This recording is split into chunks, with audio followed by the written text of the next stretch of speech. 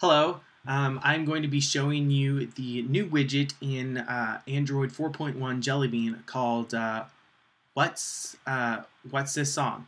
And basically, it's this brand new widget in Jelly Bean that allows you to just click on it, and it will automatically listen to whatever song is playing and try to detect what song it is.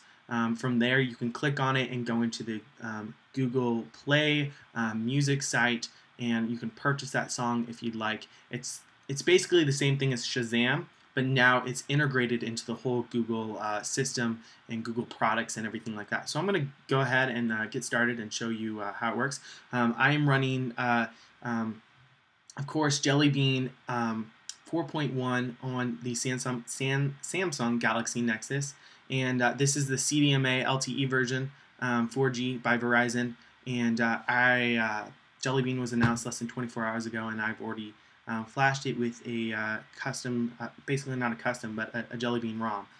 So I'm going to go ahead and show you how it works. I'm going to turn the device back on. Basically, it's a widget right here, so I'm just going to go over to where it is. I tried using it last time, and I had it on airplane mode, so that's why it's showing that right now. I'll just tap it again. Oh, it's starting. There we go. So that's how it will start to look. Now I'm going to play a song on my computer, and so you might not be able to hear me, but just follow along on the screen.